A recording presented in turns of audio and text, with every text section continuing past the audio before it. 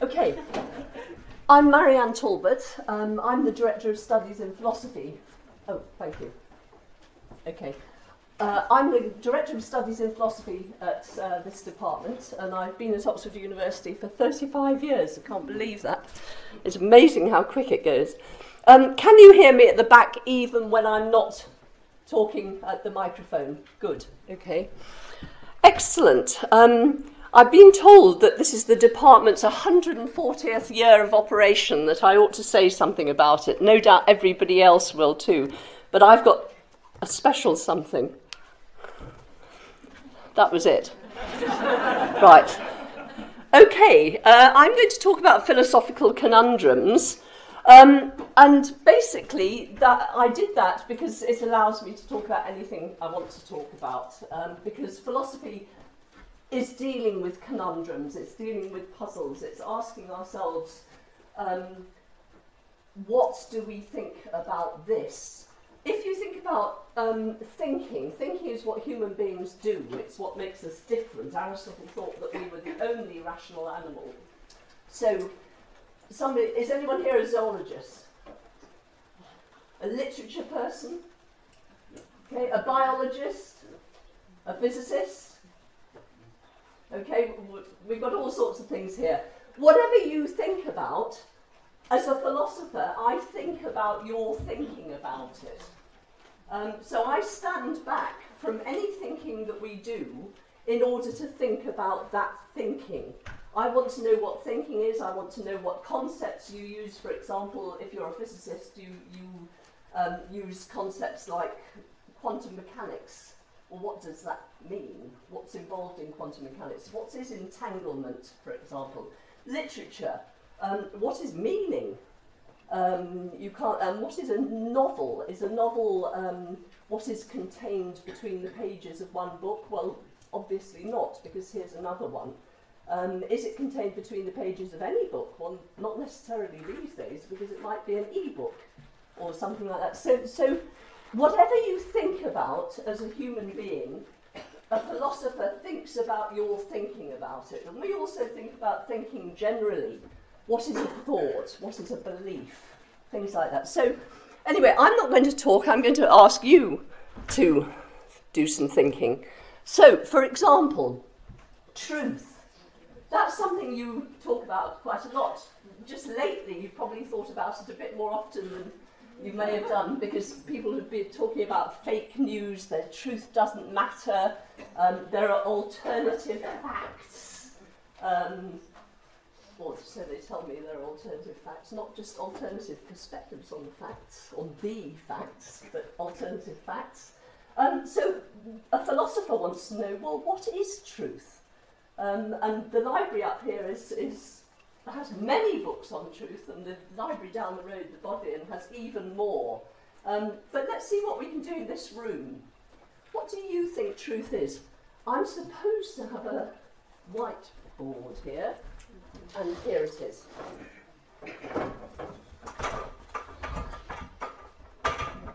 Okay, what is truth? Giving you a little time to think about it. Is anyone prepared to give it a go? Representation of events as they happen.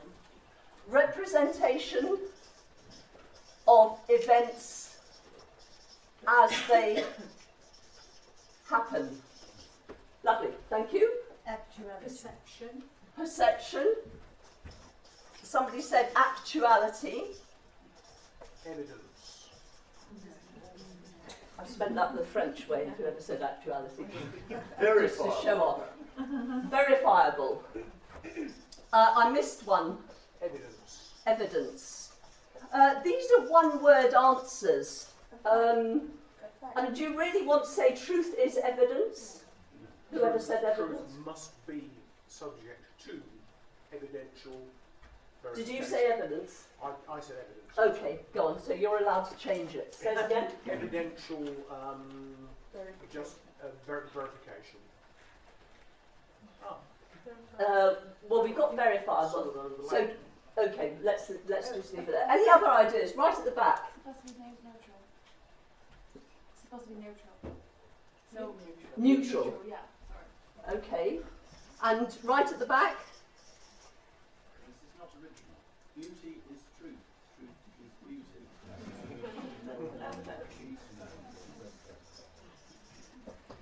A fact which is only capable of one interpretation.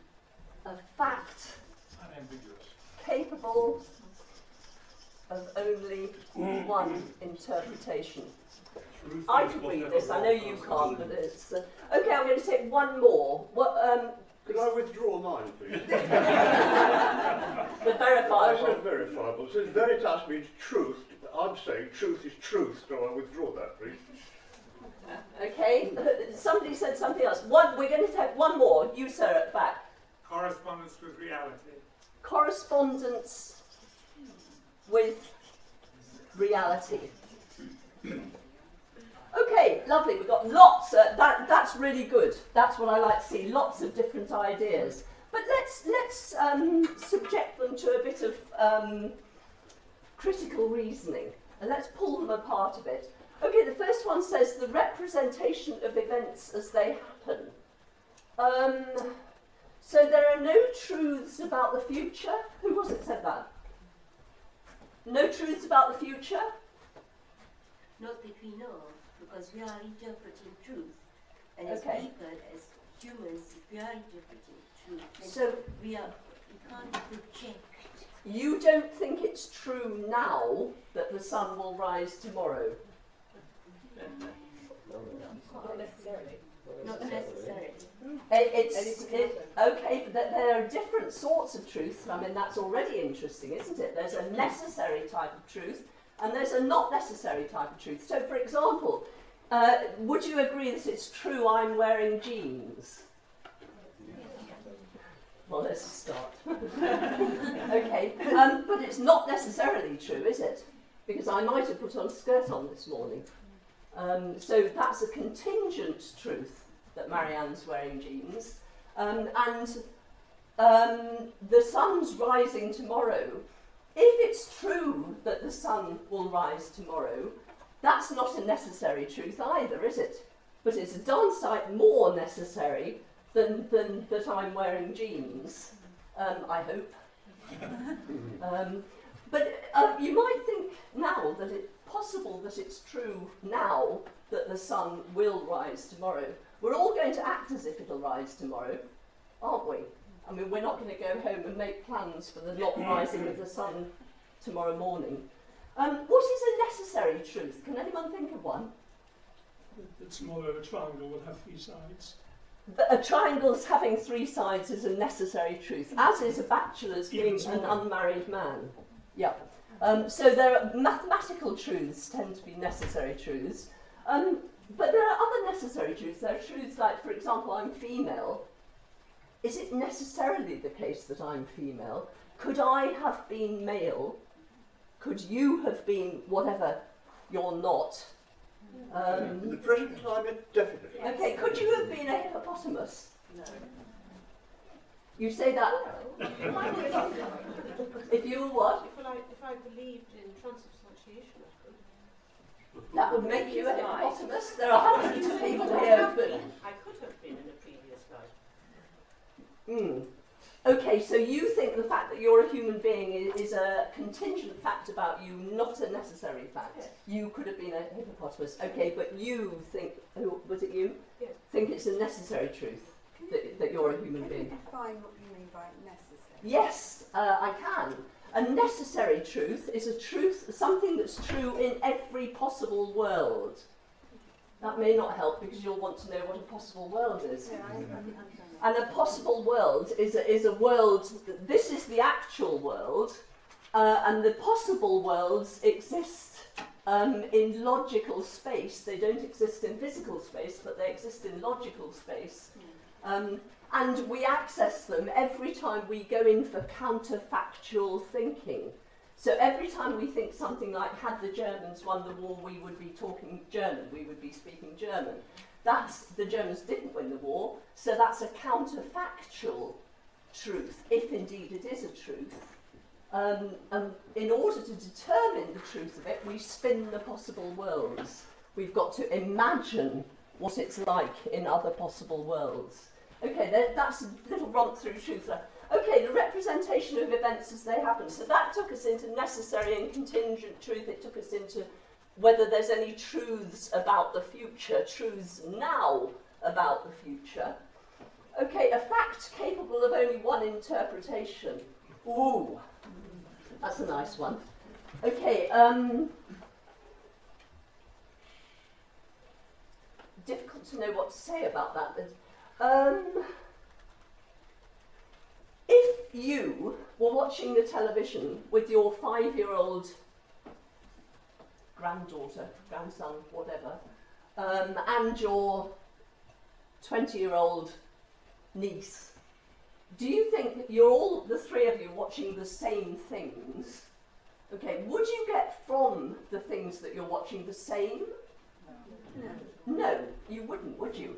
What about this?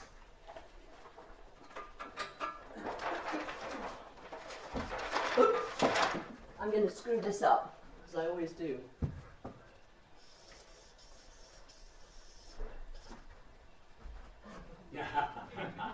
What's that? Oh, well, there you are. It's better than I thought. Okay, that's a rabbit. Does anyone think it's a duck lying backwards? Yes. You think it's duck? Okay. So there's a fact, what I've drawn on the whiteboard, but it's capable of more than one interpretation, isn't it? And we're all familiar with the Necker cube and all the other things that can be interpreted in different ways. Exactly the same phenomenon. Okay, but now we ask, well, what do we mean by a fact? But then it's not a truth, because that is not a true representation of a rabbit. So it's Oh. not a truth. It's capable of various... Everyone recognised it immediately. It's not a truth.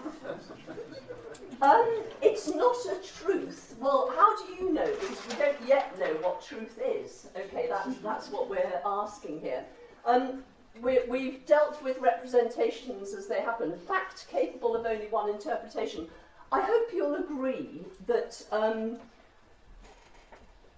okay, what you're saying is that that drawing wasn't a truth. No, okay, but arguably it was a fact. It was a fact, wasn't it, that Marianne drew something on the board? The fact is qualified by one that is only capable of one interpretation. So as that isn't capable of only one interpretation, ipso facto it can't be a truth. Can't be a fact or it can't be a truth? By the fact that it Right. is capable of I think truth is one thing and interpretation is another. And this is why I think that. Before you turn it over, isn't the truth... No, I'm going to turn it over. Isn't the truth I'm in that charge of you this. make some lines on a piece of paper, that's true. It is, but I'm just going to talk about something. So, okay, this is Marianne is wearing stripes. Okay, is that true? Okay, what's your name? Chris. Chris. Chris believes that Marianne is wearing stripes. True? True. Good. Okay, two truths. Here we've got one sentence embedded within another. Okay, so there's Marianne is wearing stripes, which we agreed was true. And there's Chris believes that Marianne is wearing stripes, which is also true. Okay, could that be true whilst this was false? Yes. Yes, okay, so it's possible that's true and that's false. Could that be false and that true?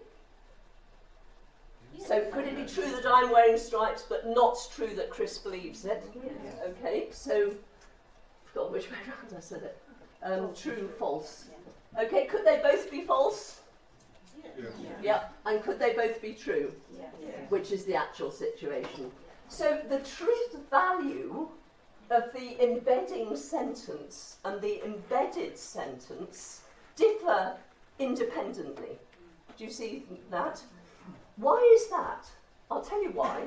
It's because the fact that makes that true is a fact about me and what I'm wearing, okay? And the fact that makes that true is a truth about Christine and her beliefs, isn't it? So, as what I'm wearing has nothing to do with Christine's beliefs, the truth value of those two things differs independently. So we've got two things in play here. We've got a belief that P, so Christine's belief, P just stands in for a sentence, Marianne's wearing stripes or something like that. A belief that P and P, okay? Now, it can be true that somebody believes P and true that P, but it can also be true that somebody believes P and yet not true that P. Do you see what I mean?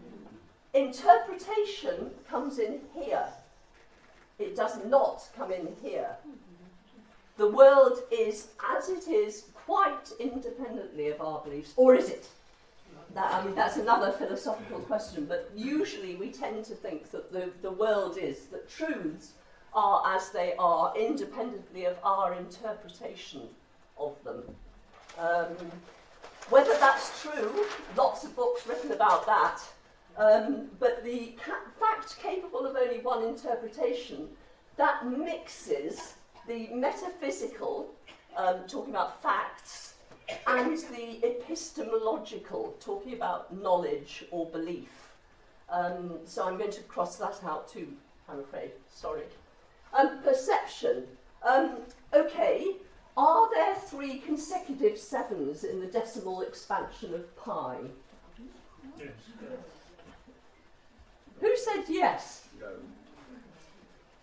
You're just saying that. We don't know, actually, is the answer. In the decimal expansion of pi, which is an infinite number, as far as we've got, there are no 3 consecutive 7s. I mean, the fact is, whether there are 3 consecutive 7s or not is a fact, isn't it?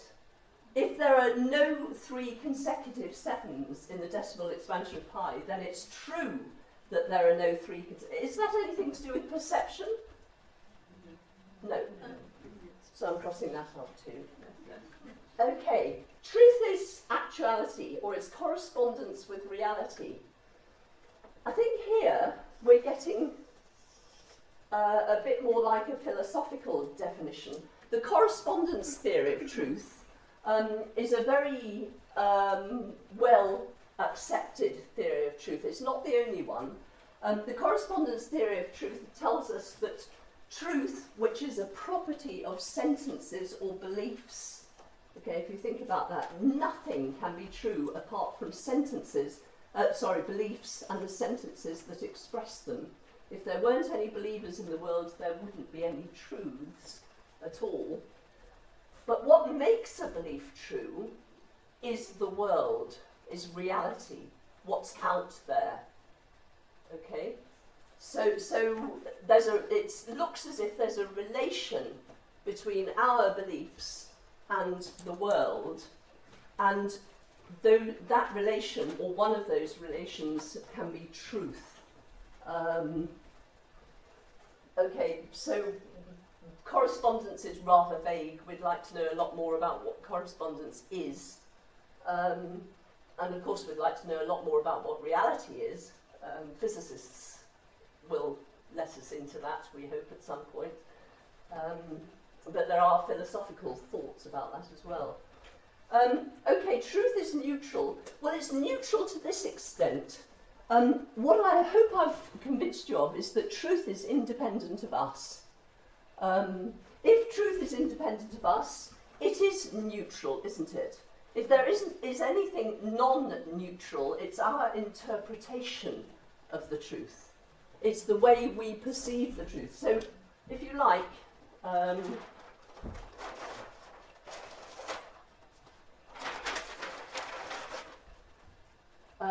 this is you, this is somebody else, this is somebody else, somebody else, somebody else, somebody else, somebody else, and this is the world.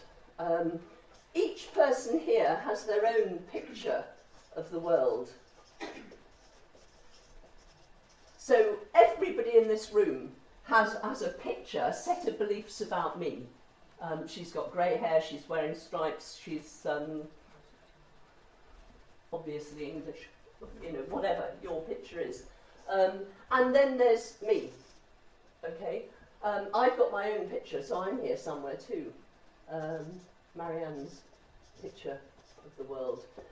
Now, what we think is that though all these are different perspectives on the world, on the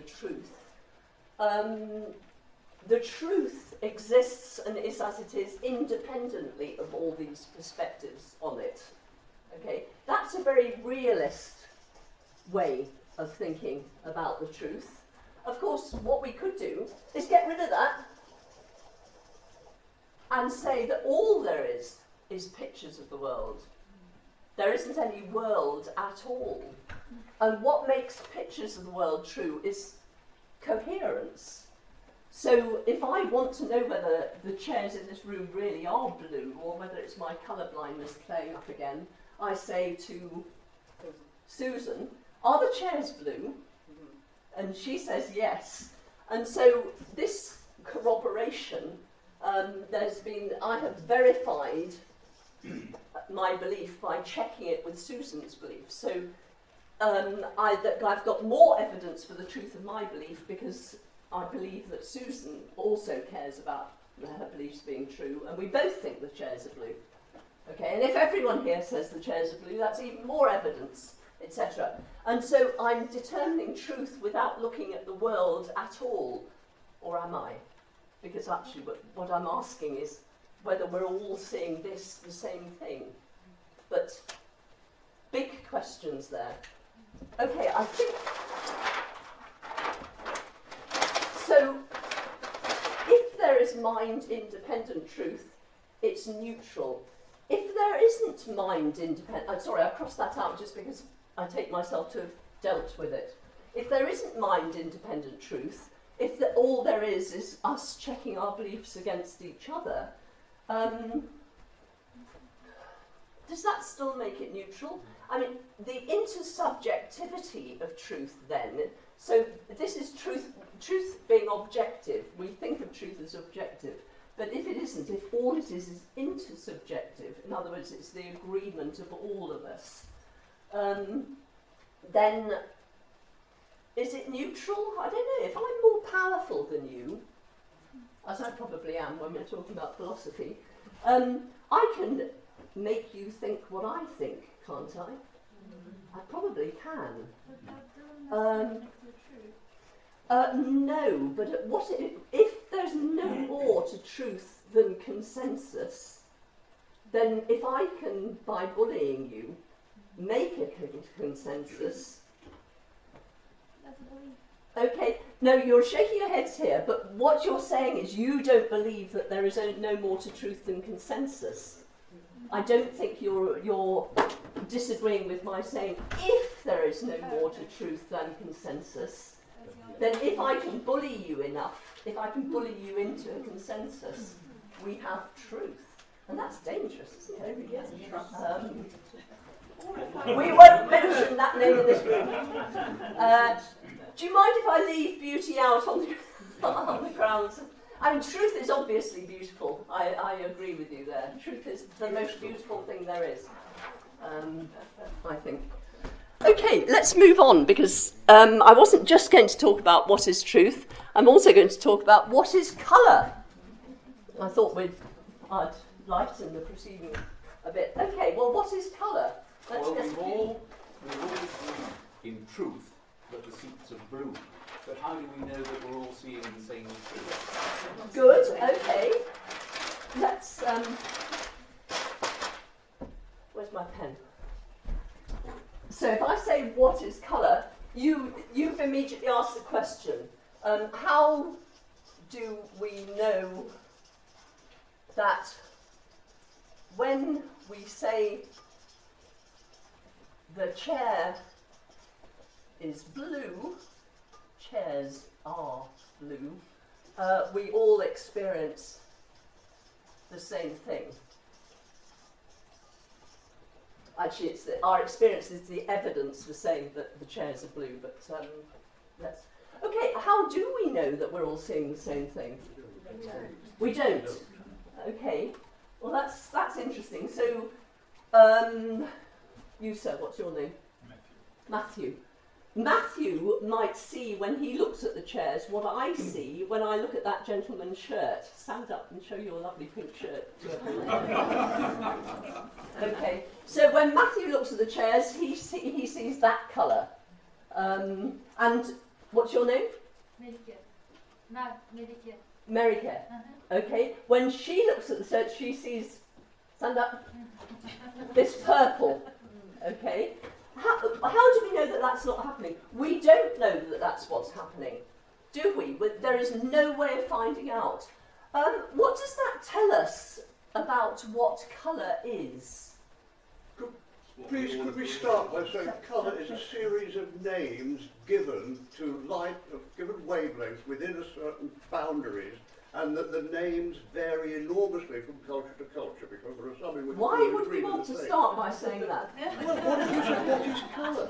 I did indeed say what It's is colour. names. It's names that we give. Okay, to a but certain you're wavelength. starting by giving an opinion as if it's a fact. Which is the fact that we give names to certain wavelengths.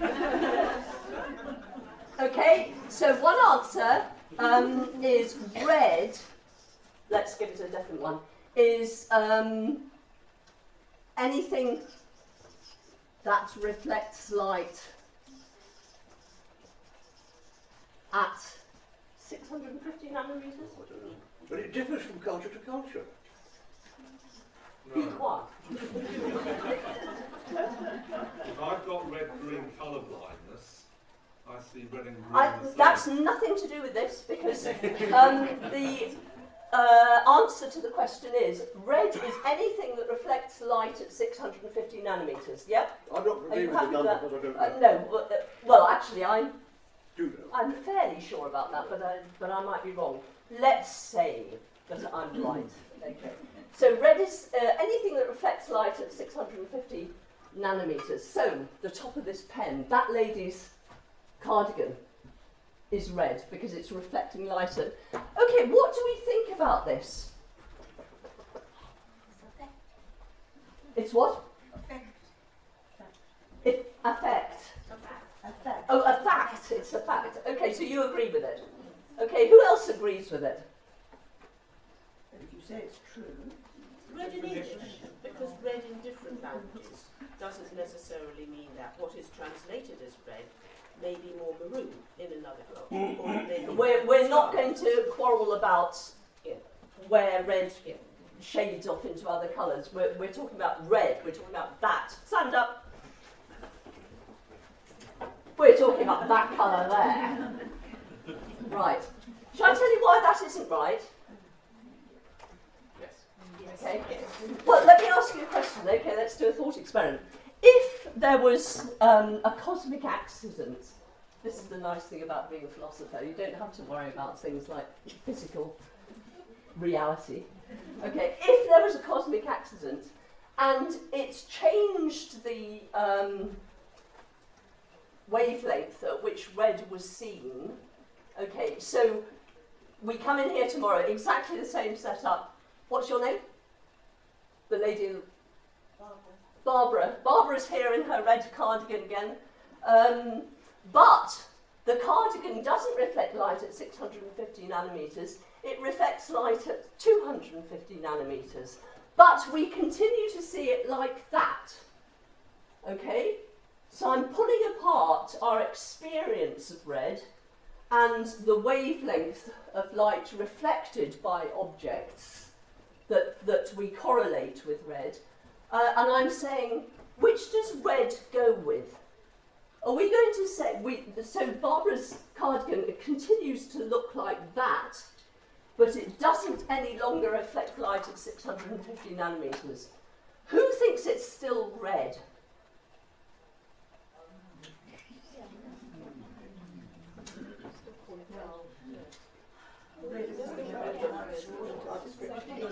Actually, let's make it 450 nanometers, because these chairs reflect light at 450 nanometers. So the chairs continue to look like this, and Barbara's cardigan continues to look like that, is it still red? According to our It's perception. red for me. Ooh! Okay, the problem with that is it makes red entirely objective. And the thing about colours is they're not entirely objective. They are essentially subjective. I think that we would continue to call, I mean, we'd be really flummoxed if we then discovered that the wavelength had changed. Obviously, that's not something that's actually going to happen. But it is a possibility, isn't it? There is a possible world at which Barbara's cardigan is reflecting light at 250 nanometres, but it looks like that. And that may be because our visual systems are different or whatever. But the fact is, it's still red, isn't it? If it looks like that, it's still red. And it's looking like that seems to be an essential property of its being red. Under certain lights, certain sodium street lights or something like that, I won't see that red colour, but I know her cardigan is red. Yes, absolutely right. We usually add red in normal conditions. But we still haven't got to the bottom of red because we've all noted that we have a private experience, don't we? Is that what red is? Okay, so I have decided that this is not the right reply to that because it's too objective. But it's a very good one, and it's not the... It's also not what I said. I said red is a name that we give, not... Ah, okay. But if I give the name red to a certain frequency, then red is defined by the frequency If you independent of our perception. If you give a name to a certain frequency, but what we're asking is, what does red mean? Red to me means a certain frequency of light, being a physicist. And yeah, but haven't I just shown that you're wrong about that? No. Okay. Well, let's move on. Perhaps. Okay. So what is red? Is the question? Oh, my pen's turned red. That's nice. So we looked at. It is the wavelength at which it reflects light. We've looked at that, and I've said no, too objective. It pays no attention whatsoever to our experience. Okay, so the second one, it is the subjective experience that we have when we look at Barbara's cardigan, or this ink, either way. Okay, what do we think of that one? Yes. Well, you can't say yes to that. No, You said yes. it's because I can differentiate between the physical wavelength of the light and my perception of the colour that wavelength represents. As again, I go back to being colour But blindness. what I'm asking if is... I'm red-green colour brightness, red and green look the same colour to me, even though they're not. Okay, but what I'm asking is, what is red, not what is your experience of red? Red is a certain wavelength of light. Okay, well, let me carry on. Let me carry on, because we've looked at that one already. Okay, so what is red? It's the subjective experience that we all have when we look at Barbara's... Who thinks that's a good answer? Okay, a few people putting their hands up. Okay, shall I show you why that one's wrong? That one's wrong because if that were the case, we could never teach anyone red, could we? We'd never know that we were talking about the same thing when we talked about redness. I have no idea what your experience is when you look at Barbara's cardigan. It may be something completely different from what I experience. And if you were my child and I was trying to teach you the word red, I'd look at that and say, red, red, red. And the child would go red, red, red, wouldn't it? Yes. But how do I know the child's right?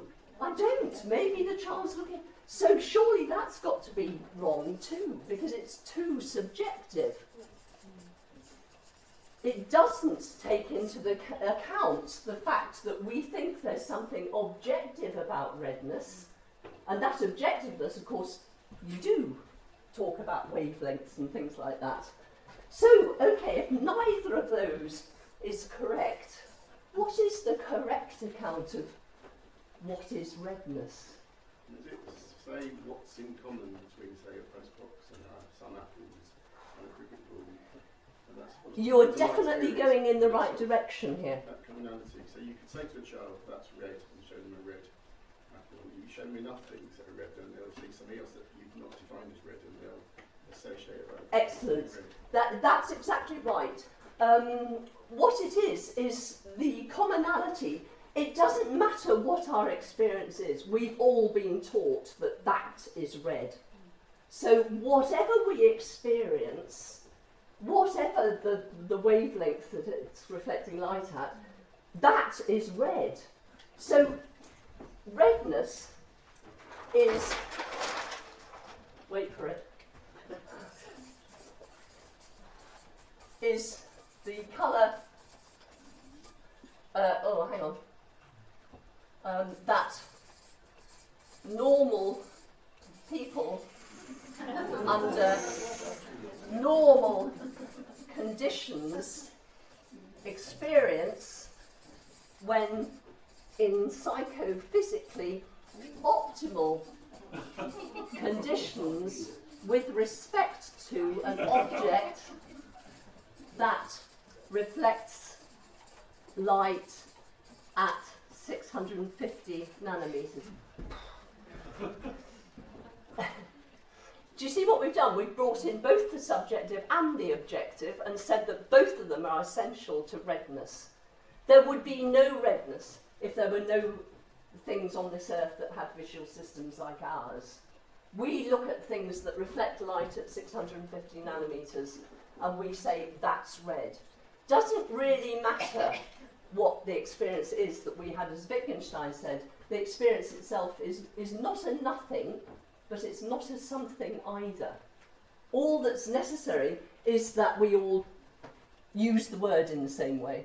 But is normal necessary? Isn't what? Yes, because as that lady sees said, it as green, or what we would call green, just the same to that person is red.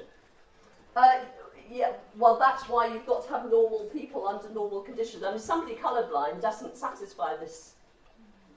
So we can't use a colourblind person to determine whether something's red. I mean, if what's your name? Jeff. If Jeff is colourblind, then I'm not going to ask him what colour You're Barbara not is. to distinguish the red and the blue. Yeah, because he red and blue, not just red and blue. Well, red and green. Okay. Yeah. That's why we leave Jeff out when we're talking about this. We also leave out rooms where the light bulbs have been covered in red tissue paper and etc., etc., etc. We've got to be in psychophysically optimal conditions with respect to the object that's reflecting light at 650 nanometers before we can say that's red. Okay, for sure. Can we say it's agreement of common interpretation?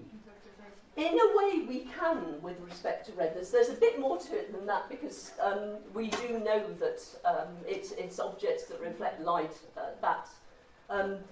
human beings tend to group things. I mean, you say that it differs from culture to culture. I think only at the boundaries.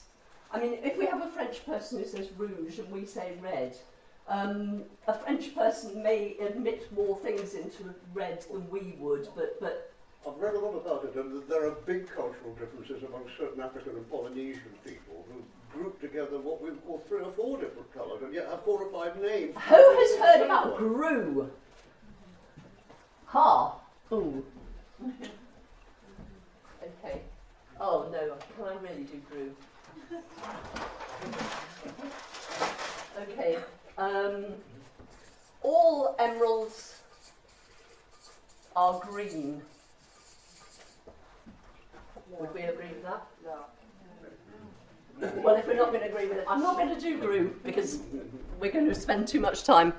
Okay, let's move on to, can we embrace both the principle of justice and the principle of equality? Okay, I've been looking so far at metaphysics. Truth is a question in metaphysics. Colour is actually a question in metaphysics and in epistemology. But let's move now to ethics and politics, which of course are both philosophical. Let me tell you a little story.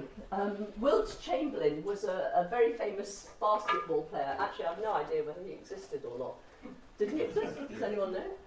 He's a real person, okay. But he's a really, really good basketball player, and he brings the crowds in.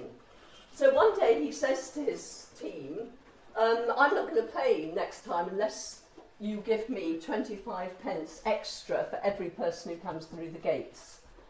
And they think, oh, don't like this blackmail, etc., etc. But on the other hand, if Wilt doesn't play, nobody will come to the game. So we'll all lose out anyway. So they agree to this, and so obviously after the next game, Wilt earns a lot more money than anyone else does. So I think you'll agree that the principle of equality here has been, actually that should not read justice but liberty. How annoying. Liberty, it may look like justice, what it says is liberty, right? Okay, so Walt has blown the principle of equality here. But he would otherwise have had to be made to play, even though he didn't want to, wasn't prepared to, or the other players, I mean, he has made the other players accept that he has more money, doesn't he? And the philosopher Robert Nozick, who's since died but was writing, it is about 35 years ago, I suppose, said that liberty and equality will always conflict. The only way we can make sure that people are equal is by forcing some people to give up their holdings that we then give to the people who don't have as much. Okay? So we're either going to make Wilt do something he doesn't want to do, or we're going to make the other players do something they don't want to do, or we're going to refuse to let the people who are paying Wilt an extra 25 cents pay an extra 25 cents. They want to see Wilt, they're prepared to pay an extra 25 cents. Or we're going to have to force Wilt, after he's made his money, we're going to have to tax him in order to give. So Nozick was saying, and Jerry Cohen, who was at this university and also died fairly recently, said that liberty and equality are in constant tension. They always conflict with each other. There's nothing you can do to bring them into alignment with each other. If you want equality, you're going to have to interfere with liberty. If you want liberty, you're going to have to interfere with equality. What do you think about that? Yeah, that's right. It's true. Oh, right. Okay, we have a truth. I'm concerned about what you mean by equality. I think that's a dodgy word. Yes, equality is a very, I mean, there are lots of books written about what is equality. Because, of course, it could be, are we talking about a straightforward, I give you 10, you 10, you 10, you 10, and everybody else in the room 10. Well, that's, you know, I dare say that this machine costs a lot of money. Shouldn't you have more than 10 if we're going to really treat you equally? And so on. And all of us who are wearing glasses, God, they're expensive, aren't they? You know, we should get extra because we have to pay for these things. So yes, equality is a big word. And we might want to look at equal, do we give to people in accordance with how much they need? Is that to be equal treatment? Or is equal just giving them the same amount, or is it just allowing them to have equal opportunity, etc.? So maybe a group of libertarians might come to the decision between them that what's better for them is to have an equal society to share. So they're coming to that decision of their own, and it's not being forced on them. Oh, yes, there are ways of mitigating. Well, we hope that there are ways of mitigating it, because if Cohen and Nozick are right, if there is an inevitable conflict between liberty and equality, then given that we all value both liberty and equality, we need to find a way of balancing these two. I mean, actually, this is the problem of modern government, isn't it? I mean, do we let the refugees in, or do we say, oh my goodness, the NHS is on its knees, our schools are on their knees, you know what, we haven't got enough to share? Or do we say, oh actually, you know, what's that got to do with anything? We've got to share, we're human, and the conflict between liberty and equality is at the bottom of so many. And if we're going to redistribute in order to achieve equality, if we're going to, so taxation, and I'm lecturing here for an hour, let's say, actually I've been told I must finish before the hour, but if it was an hour, they're going to take away roughly a quarter of that. So in a minute, I'm going to be lecturing for nothing. Yeah, why should I do that? Your bin's emptied. Why? You'll get your bins emptied. Well, and I'll have roads to drive on, and the children that I don't have will be able to go to school, and if I get knocked off my bike, I'll be taken to hospital. And okay, but maybe I mean, all those things could be provided by private finance, couldn't they? I mean, they could be provided charitably. Do you see what I mean here? We've got this one conflict. You can see all the ills of society in terms of this one conflict. How do we go about addressing it? How do we respect what's due to both liberty and equality? When we know that actually getting consensus on an issue like this is really, really difficult. So some people tend naturally towards liberty and some people tend naturally towards equality. Very, very difficult. Okay, I better move on before this becomes a Trump thing. I actually prefer the original word, justice, rather than liberty, because if bullies have total liberty, then it obviously interferes with equality. But if you have justice, then you're implying in that both liberty and fairness, and all of those qualities of disbalance in that. Well, which is why liberty should be there, not justice, because justice arises from the right balance of liberty and equality. Okay, that was my error. So. Okay, am I going to stop there? Or? No! Got another one. What are the limits of possibility? Ooh, there aren't any. Somebody said. That's interesting. Okay, so if I wanted to fly to the back of the room, can't be bothered to walk, done too much cycling today, I want to fly to the bottom. That's possible, is it? Got a really big drone. Is it the difference between possibility and probability? Well, it's neither possible nor probable. It's not probable nor possible that I'll fly to the back of the room, however much I want to do it. What's stopping me? The laws of nature. Yeah, the laws of nature constrain possibility, don't they? Or do they? Might the laws of nature be different? We've overcome laws of nature. I mean, we have aeroplanes, you know, we have drones, all sorts of things that do. I don't think an aeroplane. I mean, I hate flying, so I'm quite prepared to believe that an aeroplane is against the laws of nature. But I'm told reliably that it's not. I'm told that everything that aeroplanes do is natural.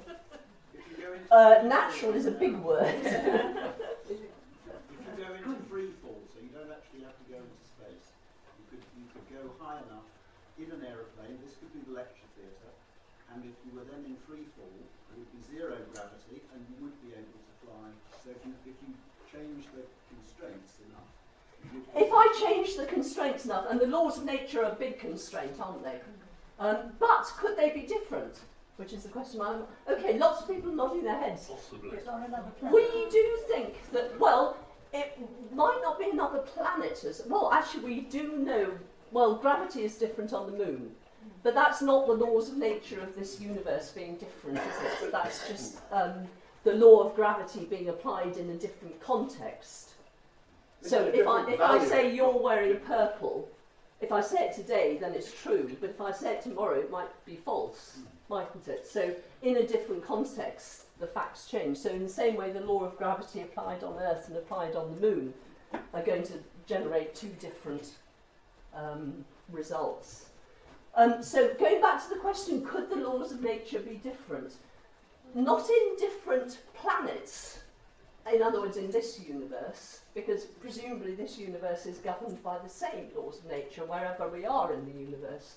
But on all those other possible worlds that we saw that we have to admit otherwise, I mean, perhaps we have to admit them for physical reasons, but the other possible worlds that we admit for purposes of quantum mechanics are physical worlds for which there might be empirical evidence, whereas the possible worlds of logic are not physical worlds, and we will never find empirical evidence where we look for arguments, or logical arguments for their existence.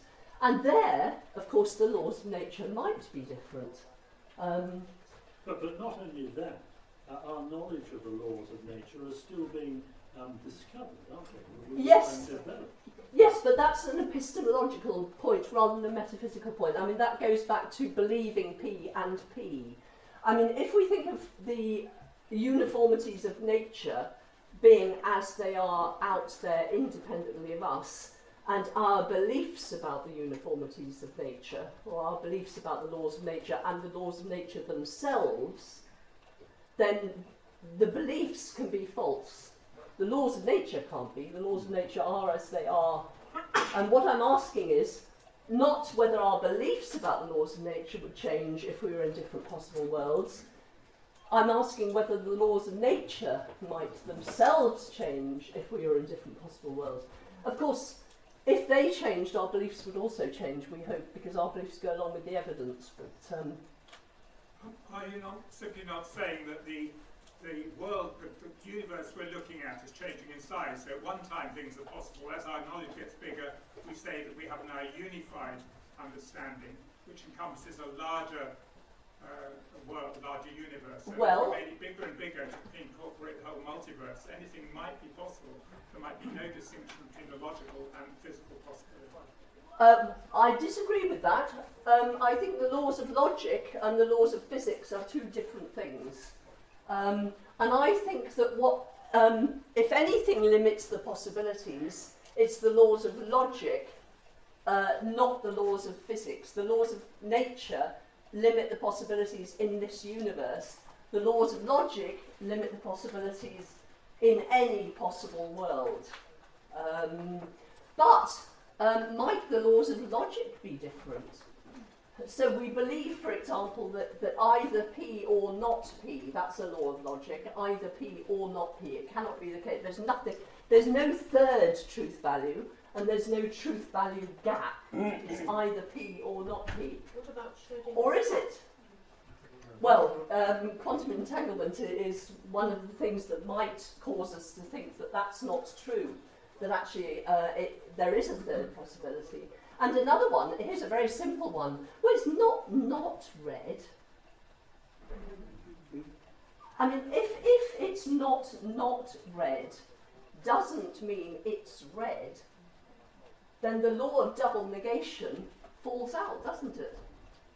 Because double negation tells us that if it's not P, then it's P. At least it does if you go for classical logic. But perhaps we should scrap classical logic. Perhaps we should go in for intuitionistic logic. Or perhaps we should go in for paraconsistent logics. We tend to think that once we meet a contradiction, a case of P and not P, we've got to stop. We've got evidence for error. There's P and there's not P. That's not a possible situation. Not in any possible world if you've got P and not P. But if you embrace paraconsistent logic, you don't think of a contradiction as necessarily evidence for error. There are some contradictions that are evidence for something else. I don't quite know what. Paraconsistent logic isn't my field. What about uncertainty? Well, uncertainty is an epistemological I mean, so a law might be perfectly determinate, but because we don't know enough about it, all we can predict is probabilities rather than... So we're uncertain about how the law pans out in every possible situation. But it doesn't mean the law itself is a statistical law. It might still be a deterministic law, and we're just uncertain about it. I'm not convincing you, I can see that. Why not? Well, things like Heisenberg, you know, and things... That's a different situation. I mean, when we're looking at... Quantum mechanics is very, very different. If anything forces us into changing or thinking that the laws of logic are wrong, it's quantum mechanics. I mean, there's a big debate about whether quantum entanglement should... I look at you because you're a physicist, and I'm expecting you to say, what rubbish. A big debate, does it force us to reject the law of excluded middle and the law of double negation? Or can we hold on to that and just interpret Schrödinger's cat differently? I mean, instead of saying that it's the cat is dead and alive, which is what physicists tell me we've got to say, we can say what we want to say, which is the cat is dead or alive. Do you say that? I mean, for little words, or and are so powerful, aren't they? Of course it should be or, but apparently it's not, it's and that's really interesting. If that's true, that forces us to change the laws of logic. And that's what philosophy is all about, folks. So I'm just going to... a couple of things. Okay, there's a series of podcasts here on logic by me, 6 of them. They've been global #1 on iTunes U for about 10 years now, going in and out. There's a book to go with them. There's a short online course to go with both. If anyone wants these, they only have to email me. And you can get my address online very easily. Where to go from here? Well, okay, if you have a look at the OUDCE website, you'll see that there are weekly classes on philosophy, there are weekend schools on philosophy, there are summer schools, there are online courses, there are 10 short online courses.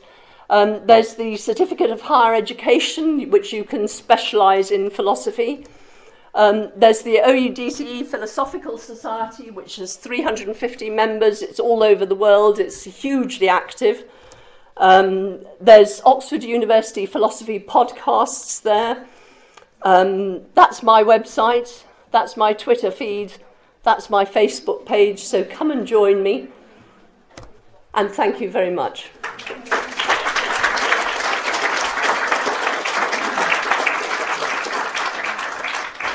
Enjoy your lunch, everyone.